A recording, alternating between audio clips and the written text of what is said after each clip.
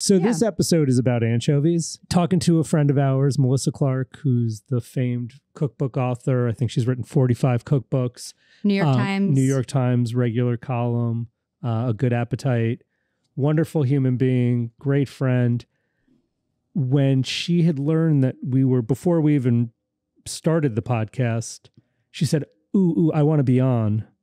And I already know what I want to talk about. And it was anchovies. Because she's so busy between the New York Times and writing cookbooks that it took us almost 2 years to get her on the show. But we are so thrilled she's joining us on this episode to talk all about anchovies. An anchovy is any kind of little itty bitty fish. It's not a species. It's actually size. And depending on where you are, anchovies can be different fish. Well, the other thing we're going to talk about on this episode is we've got Iker Fernandez from Ortiz, probably one of the greatest, if not the greatest, producer of tinned anchovies and canned tuna and tuna in jars. These guys are making like the creme de la creme of those preserved seafood products. I wasn't particularly a big fan of anchovies until I tried these Spanish anchovies, these really delicious high-end, product that comes from an area in Spain called Cantabria.